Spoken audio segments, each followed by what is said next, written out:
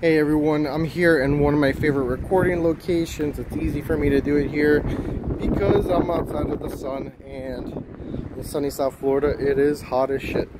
Okay, so what are we talking about today? The leaf spring clunk, the infamous leaf spring clunk that plagues these vehicles. So let me see if I can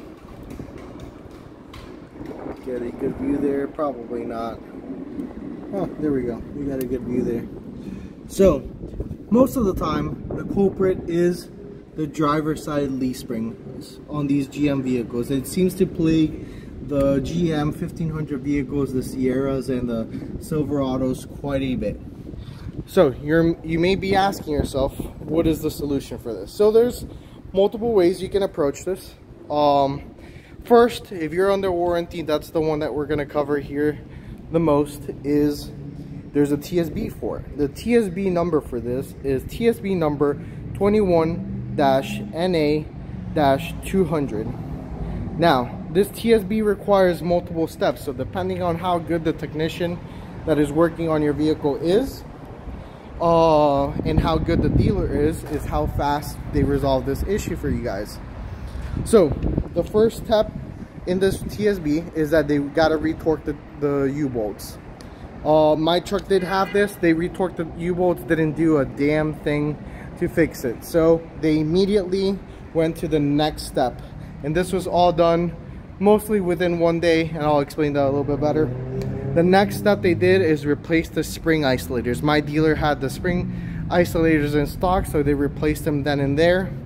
And it did not fix the issue, unfortunately. So what do they have to do next? Well, the next step is they have to order the leaf spring and replace it.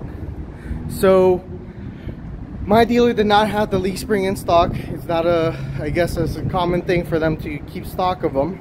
So it was about a week out, so I had to pick my truck up and then drop it off for a day again. And they replaced the left side, or the driver's side, leaf spring. Once they replace that leaf spring, that clunk that happens when you guys drive over, something that's off camber, or either left or right or something, that is a leaf spring issue. So once they replaced it, that problem was absolutely gone. So let's talk about options if you're outside of warranty. If you're outside of warranty, you have a few options. You can either purchase the leaf spring and replace it yourself if you already retorqued and it didn't change. You can do the procedure of replacing the OEM spring isolators. Again, I can't speak that will work because they did it to mine at the dealer and it didn't change a damn thing. Then there's people claiming that they have really good luck with a product called Spring Thing. It's specifically made for issues like this. It's a few little rubber pads that go into the leaf springs in between the individual leaf spring packs. Sorry guys, I can't talk. And a lot of people claim to have really good luck with it. Now, if you guys are under warranty, I would highly recommend you just get the leaf spring replaced and have the dealer deal with it. That way you get that defective part outside. Now, I understand not everybody wants to pay for that out of pocket once they're out of warranty. So the Spring Thing is probably one of your cheapest options. Some people even claim that they use bicycle tubes. The tubes for the tires, they cut them up and then they just jam them in there. I think there's a few videos on YouTube of people installing them, so you might want to check them out. And then other people use lube. So some people, either just WD-40 or they just pack grease into the leaf spring. Probably the least desirable of the fixes that you want to be looking into, as that is probably a very short-lived fix, especially if you're in a climate where it's either going to pack up a lot of dirt, or even if you're in a climate where it's going to see a lot of water and it's going to wash all that grease up. And then the other option is going with an aftermarket leaf pack. Now, Druver is probably the best company in the world making leaf springs. Definitely one of the oldest and most experienced people that you will talk to making leaf springs. So for these trucks, as far as I know, there's only two options that they have. It's the M27 leaf pack, and then there's the R81 leaf pack that Druver makes. Both are great options. Now Druver does make custom leaf packs.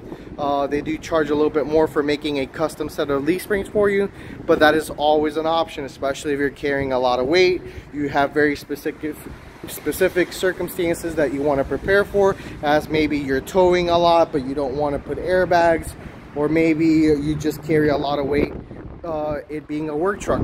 So those are options.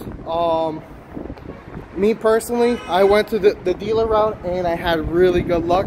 Like I said, it was one day of diagnostics, and then once they ordered the part that they did not have, I just dropped it off another day about a week later, and the problem was fixed for good.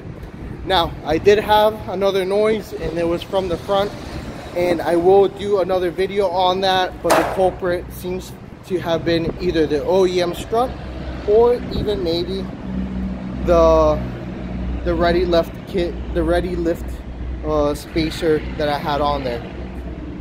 Right now both noises are eliminated, but you know, staying on track on the leaf spring thing, definitely a few options there. So if you guys want to see more content on things like TSBs or common fixes for these trucks, on these very common issues that seem to plague some of the GM 1500s, please let me know and I'll make a video on it.